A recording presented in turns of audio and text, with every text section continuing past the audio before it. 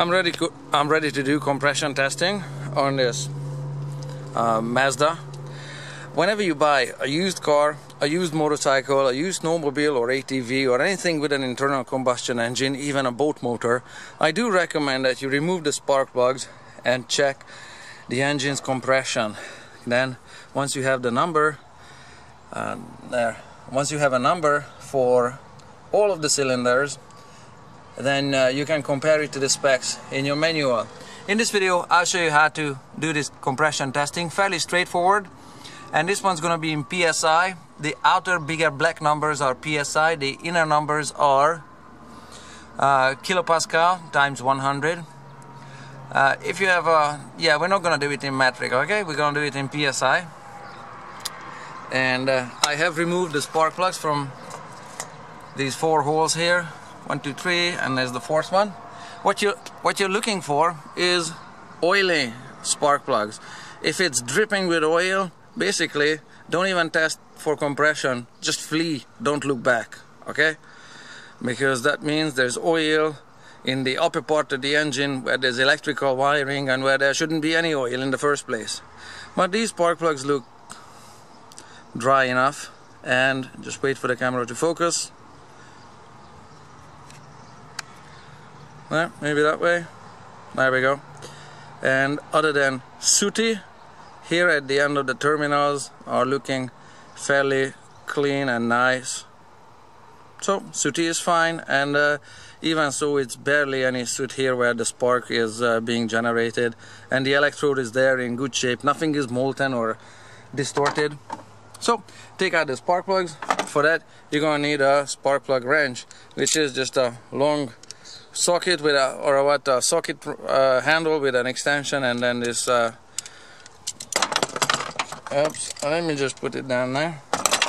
And then this spark plug wrench, which has a rubber, can't see it, it's a black rubber, so it's got some black rubber inside that kind of wraps around this porcelain thing here, the insulation, so it doesn't damage the spark plug. And then so these spark plugs here are in good condition. I'm gonna put this one on top of this camera bag here so we can see it from inside. And all the spark plugs are removed. All I need to do is crank the engine and take a reading. It takes 2 or 3 crankings for the pressure to build up. We kinda can see the gauge, but alright, just stay there and watch what happens. That's good enough. Take the key out and let's take a reading. There. Well, this one reads a little less than 180, 150, 60, 70, just a little over 175, but not yet 180. How about 177? Okay, on this one. There, 177. Okay.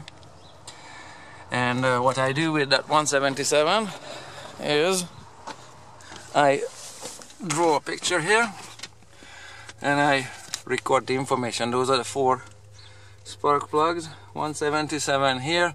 The previous one was 165. They are close enough. I'm looking for obviously a number from the specifications. I'm gonna have to look it up online somewhere what this measurement should be, and I just hand tighten this gauge in. Oh yeah, here is a pressure release button on it, and then just hand tighten it in and take it out like so.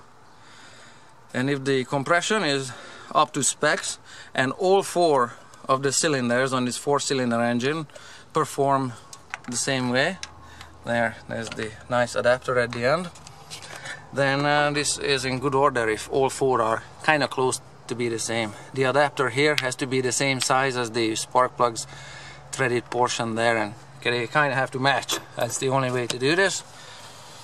Have fun, get your hands dirty, experiment, find the specs numbers. It's fairly easy and pain-free.